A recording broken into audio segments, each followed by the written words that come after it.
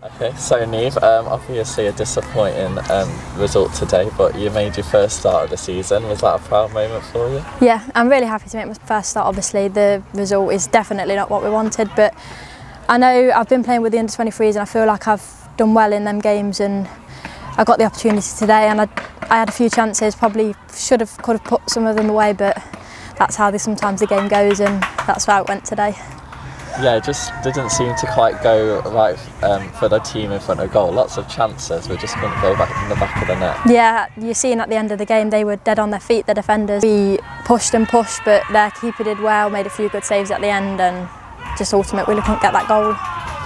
Yeah, and you had some good chances and hit the ball really well, but the keeper made some good saves. Were you happy with the how you hit the ball, just the keeper made some good saves?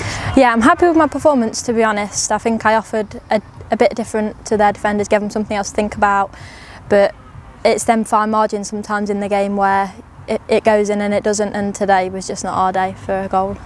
So you did really well with your hold-up play as well. Is that a big strength of your game? Yes, it is, and I do try and keep my strength up, because I know to compete in these types of games at this level I do need to be strong on the ball and keep it up, hold it up as much as I can to help my teammates when we're on the attack. So I think I did that a couple of times well today, and hopefully I can keep it up. Okay. Just it's obviously disappointing that you haven't won today, but you think it'll help you focus on the league for the rest of the season? Yes, definitely. We need to pick up in the league. We've got Sheffield again in a couple of weeks, so hopefully we can bounce back and get the win against them in a couple of weeks.